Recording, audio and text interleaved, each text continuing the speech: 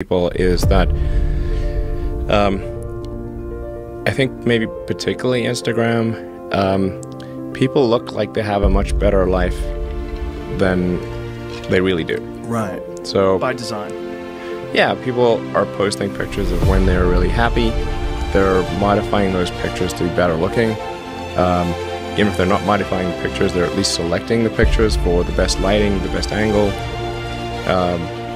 So people basically seem they're way better looking than they basically really are. Right. And they're way happier seeming than they really are. So if you look at everyone on Instagram, you might think, man, they're all these happy, beautiful people, and I'm not that good looking and I'm not happy. So I must suck, you know, and that's gonna make people sad. So when in fact, those people you think are super happy, actually not that happy. Some of them are really depressed, they're very sad. Some of the happiest seeming people, actually some of the saddest people in reality. And nobody looks good all the time, no matter who you are. No.